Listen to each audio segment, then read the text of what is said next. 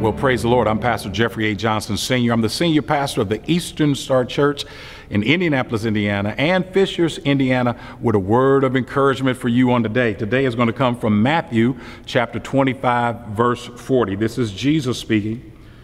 The king will reply, I tell you the truth, whatever you did for one of the least of these brothers of mine, you did for me.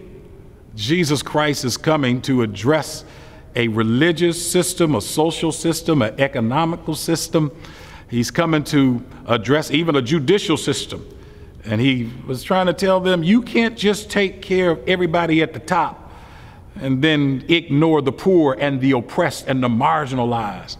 He starts saying, I was hungry, you fed me. I was outdoors, you invited me in. I was in prison, and you came to check on me.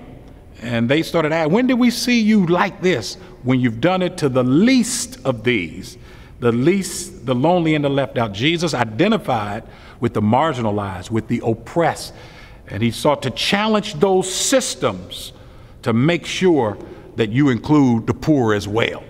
And it's these systems that we see even in our nation that include some and exclude others. And matter of fact, I was downtown with a bunch of protesters protesting the police brutality and the fact that those who are supposed to protect and serve, they can just gun down and kill unarmed black men and women, and then there's no consequence to it. And so something needs to be done with the policies and the systems and all that. So I went down and I was on to speak.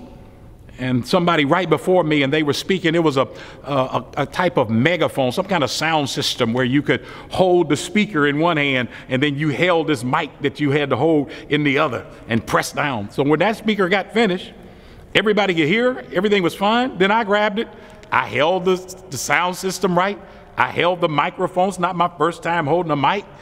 But the crowd was hollering, we can't hear you. And I know I have a loud voice and my voice carries. We can't hear you. And I'm talking about social justice and equality and unity, but I couldn't be heard. And then we kept trying to get it together and it wouldn't get together. Then they took that sound system away. And then they brought another one to me and everybody could hear me just fine. Here's what I told them that day. The issue was not my voice.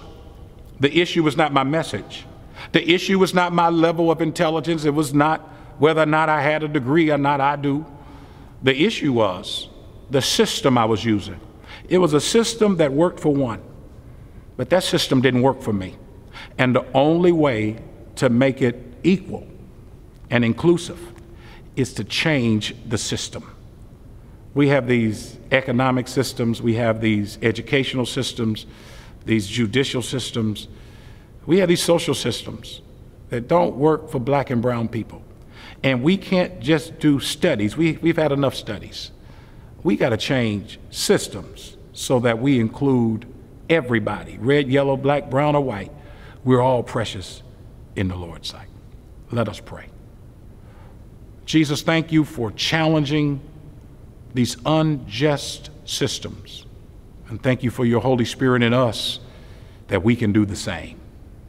And we pray, dear God, that you'll give us the power and the influence and the strength and the wisdom to make sure these systems are changed to include everybody. In Jesus' name we pray. Amen.